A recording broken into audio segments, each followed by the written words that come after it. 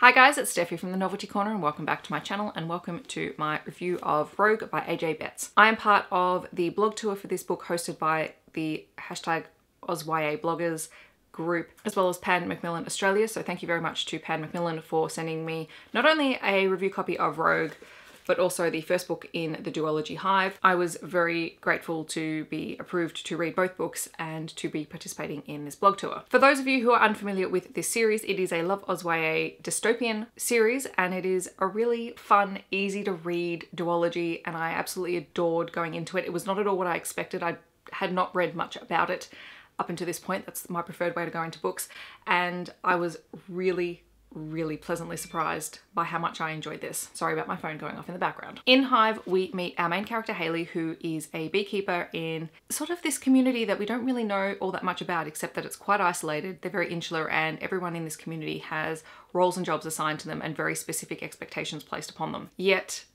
Hayley is curious and she wants to know what's going on, and there are a few little things that happen that force her to begin investigating what is actually happening and what her world is actually about. There is a big cliffhanger at the end of Hive that leads us into Rogue. Being a blog tour for Rogue, I'm actually going to have a few spoilers, so just beware of that going into this. I'm going to read you the blurb. There is a spoiler about what is actually happening in Hive, so if you don't want to know, just skip this video and come back when you've read it. Hayley has gone rogue. She's left everything she's ever known, her friends, her bees, her whole world, all because her curiosity was too big to fit within the walls of her underwater home. She was forced to flee. But what's in this new world she's come to? Has Hayley finally found somewhere she can belong, or will she have to keep running? Obviously, at the end of the first book, she has escaped her home and she begins this book floating on the open ocean with no idea where she is or what the world holds.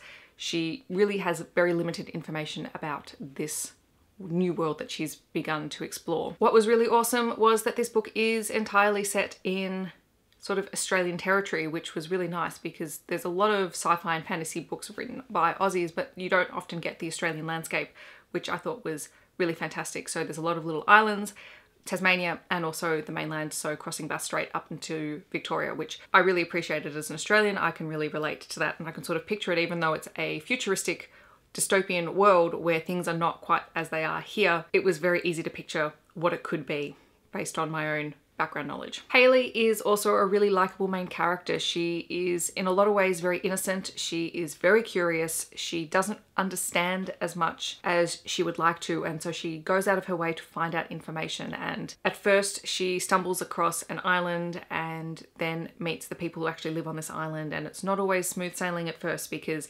everyone is very wary of outsiders. No one really trusts anyone because of the way that this world has been built up. An interesting point on the world building is that you get some description of what things are, but not necessarily the reason why things are the way that they are. There's a little bit of an explanation, but I love books where the author lets you fill in the blank spaces and lets you create the world inside your own head, because I think it's actually more immersive that way and it's also more engaging. I'm not someone who likes a lot of nitty-gritty detail because I find that that's too much information to hold, but if you have enough detail and then you can fill in the spaces, I love that, and AJ Betts did that really well. As I said at the start, this is a really easy series to read. The writing style is very engaging. I love how we move across the different parts of Australia and you see how different things are. Tasmania has basically become this sort of, not quite a penal colony, but it's this sort of last outpost where people who no longer fit on the mainland or who can no longer go back there are.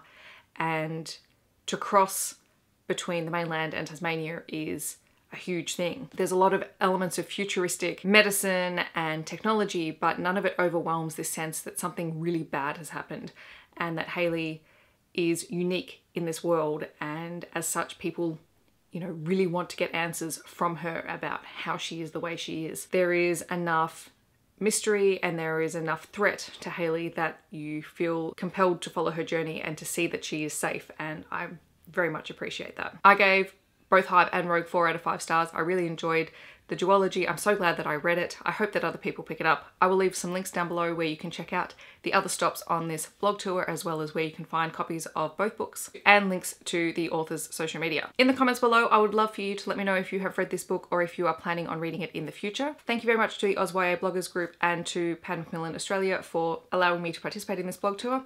I hope that wherever you are in the world, you're having a wonderful day, and I'll catch you guys in my next video. Thanks so much for watching. Bye guys.